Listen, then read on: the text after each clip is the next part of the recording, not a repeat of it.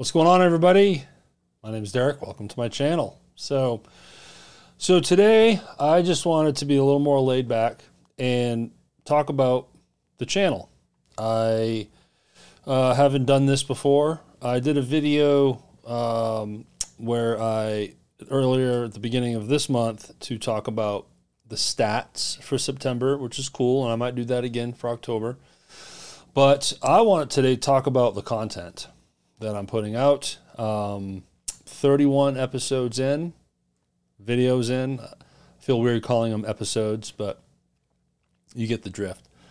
And I've tried a lot of different things and just wanted to kind of share with you how this experience has been for me, which is totally positive and awesome. But I think it's normal for any YouTuber out there early on to kind of struggle with what it is you want to talk about. And because you don't know, you're trying to find your voice, your passion, whatever it is you want to do, what kind of style show to what you want to talk about. And I've enjoyed that process. It's been fun. I've tried a bunch of different things. I have, excluding like the first few videos of this channel, any of you that joined up from the very beginning, the first couple episodes, I was really just thanking everyone for subscribing. The first episode, our first video of a brand new channel got like 4,000 views, which is very abnormal. But everyone was curious. My mom was promoting it on her channel. Again, if you don't know who my mom is, her name is Darlene Mishu. She's got her own channel. And she introduced me to her audience, which is about 100% of you. So I feel like I can say my mom and you know exactly who I'm talking about. So, but it wasn't until like video 4, 5, 6 where, okay, now I got a channel. What am I going to talk about? So I told stories. I've been telling stories.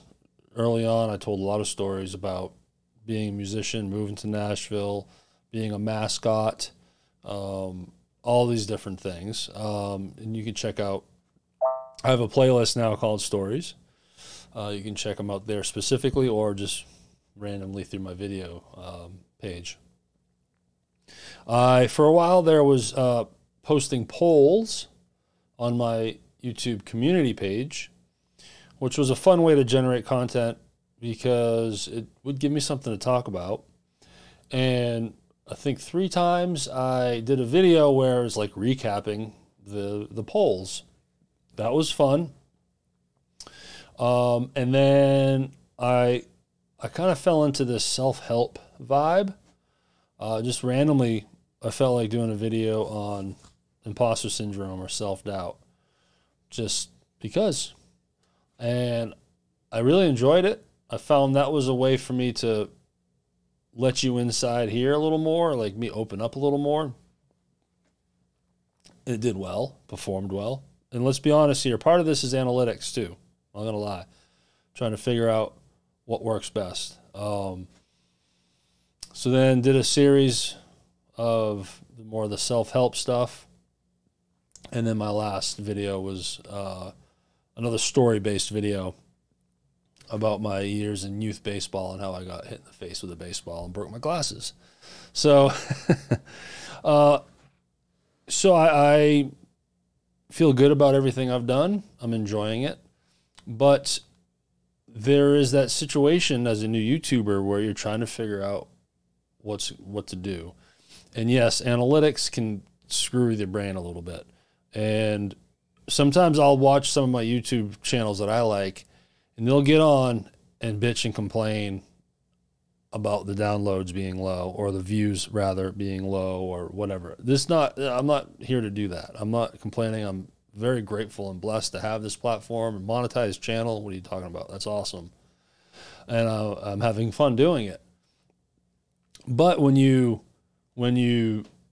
have a nice, comfortable average with some spikes, where you have some videos that really just do really exceptionally well. But for the most part, you're right here, and it's a nice, comfortable spot. And then you release a video that's a stink bomb, like the last one I just did about my youth league baseball. makes you wonder why. Like, why is that? And I don't think there's a definitive answer. I think it could be titling, the titling on the thumbnail. My mom designs the thumbnails, by the way. Thank you, Mom. I'm not saying it's the designing of it, but the titling is everything. Like, that's the first thing people see is first off, the title that's on the card or the thumbnail, and then the actual title.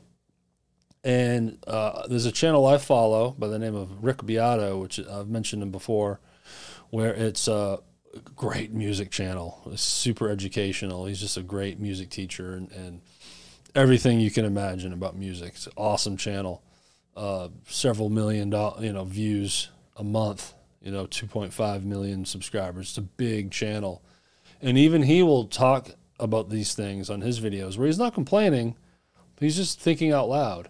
And he's mentioned plenty of times where he'll release a video and 2 hours in realizing it's not doing well and change the thumbnail, change the title. Sometimes it works, sometimes it doesn't. But these are the types of things that kind of get in your head when you're trying to have a YouTube channel, because there's a science to it and not really a science to it. There's tricks and things you try to go by as far as when to release an episode, what day, what time of day. There's all kinds of different things. Titling is exceptional too. But then sometimes you can do all the right things and the video doesn't do well. So it's just bizarre, But I am having fun. I'm going to try more things. I don't know what those things are. I just going to keep throwing stuff at the wall.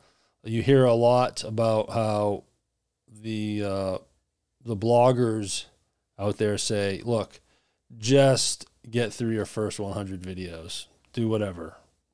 Get through 100 videos. And then from there, you should have an idea of what it is that you want to do in your base. So I have enjoyed doing all the things. Have I found what I'm truly passionate about yet? No. That's why I'm still looking for my YouTube voice, as they say. The self-help-ish kind of videos I've put out would be the closest to what feels most natural to me, because I like being able to relate to those things. And it is a way for me to open up a little more, because I'm a pretty private person, without feeling like I'm really opening up, which brings me to like vlog style videos. That's the weirdest for me, and oddly makes me feel the most uncomfortable, but might be a good idea to do. And that's the other thing I struggle with. It's easier for me to sit here and talk about my anxiety than it is to tell you how my week is gone and what I did yesterday and catching you up on whatever task I did for the day. That one's actually more difficult for me, because when I talk about my anxiety or talk about my self-doubt or whatever, I'm coming into it to try to help. I can frame it to one topic. Let's talk about anxiety, but let's narrow it down to social anxiety, because I can relate to it. I can talk about it off the cuff because of my experiences with it, and open up to you about it as a way to relate and feel comfortable with that, because it's that controlled environment. Like, speaking of the social anxiety video, that's kind of what I talk about in there, is I can't be in a large room with people and mingle, but I can be on a stage playing my band in front of 1,500 people. No problem, because of a controlled environment. So in a way, my self-help-ish, as I'll call them, videos allows me to open up, but it's a controlled environment. The vlog style stuff, I can see how I would enjoy that. It'd be fun to, I guess, even as I say that, I feel uncomfortable. It just feels weird, like, to just get on a microphone in front of a camera and talk about how I went to Walmart yesterday. It surely makes it easy if I just got on the microphone 3-4 times a week and just told you how my week was going. It's pretty easy. I don't have to think of anything to talk about. I just tell you what I did. Maybe if you want more of those kinds of videos, then I'll try them out, you know. But that's in a way good, because it's going to help me persevere through some uncomfortableness, because doing a more vlog style channel or series of videos oddly would be the most difficult for me. The story stuff is fun. Obviously I'm giving you a little more of me, but it's just a story of something I've done. And I try to pick the stories of things I've done that are pretty funny. I still got a bunch of stuff I could talk about. But maybe I'll try more vlogs. Streaming. I finally tried a stream a few days ago. It went well, but it was clunky because I never done it before. So what was clunky about it was, first off, I'm going to start promoting it. So the next time I go live, or I know I'm going to go live, I'm going to announce it in my Facebook group. If you're not in my group, you can search it under my name, Derek Mishu, or the link is in the description area. So I'll let you know, hey, tonight at 6 Eastern, we're going live, to give you a little more heads up. And then for some reason, when I ended the stream, it took like 24 hours to be truly public. Only the subscribers that actually clicked the bell, I believe, got the notification that it was out there. It was live on my homepage, but my mom couldn't find it.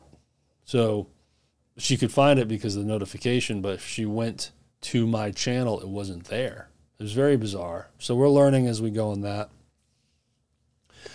But I'm very excited about streams. I want to do it more. Last time, the first time, we got up to 60 participants that were there live. But since then, it's got over 1,000 views. So that's fun. I mean, for me, 1,000 views is amazing. That's that first benchmark. Once I hit 1,000, cool. I feel like I've succeeded. Now let's work on 1 million. No.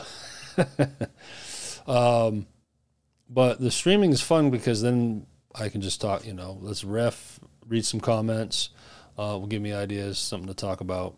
We can kind of try to talk in real time to each other through commenting and stuff. And it's just easy and fun. So those will happen more too. So really for this video, I just wanted to come on here and ramble. No story, no self-help, and no polls. I will say a story about one of the videos that was interesting. Up until now, it was the worst video, the worst performing video. Now the last video I just released has taken that mantle, holding up the gold medal as the the worst performing video. I told a story about how at a gig in a casino in North Carolina, the entire sewage system, plumbing, if you will, of the whole casino got screwed up big time, and there was sewage coming up, toilets flooding, but in the bar area there was some stuff coming up from the floor, and you can imagine what it was, and it was nasty, and the gig got canceled because of it, but we still got paid. So the hook of the story is the fact that we drove 1,000 miles, hours and hours away to play one song and got paid for it because of sewage issues. So that didn't do well at all. So is it the title? Is the fact that the word sewage is in there, is that a turnoff? You don't know. It's hard to tell, and I can certainly ask for your advice, but let's all be real here. It's going to be, let's say I get 60 comments on this video. It's going to be 60 different pieces of advice. So that's the other thing. As a YouTuber, you can't always just do everything that the audience might want. The feedback is amazing, and I will look at it and I'll read it. But at the end of the day, me as the host here, I got to do what I'm happy with and what I have most fun in. And right now, I'm most happy and most fun in all of it still. I'm just going to try different things, talk about different stuff, see what's good, see what's not, and just keep walking down this path. So 31 videos in. This is number 32, I believe. Am I right in that? Let me look here. It is. This video is going to be 32. Yes. And that's pretty cool. And won't be long before we hit 50. And we'll try to do something cool for 50. We'll see. But this is probably longer than usual. Where are we at here? 15 minutes, not bad. See, I told you. Just wanted to come on here and mumble the whole time. As always, thank you for watching. Thank you for commenting. Thank you for joining my Facebook group. I appreciate all of that. If you want to throw me a tip, I have a tip jar in Patreon. It's $1 a month. If you just want to throw me a tip, you can see the link in the description area. And look, as always, thank you. I've just said that 5 times. Thank you again, and you all have a good day. Thank you.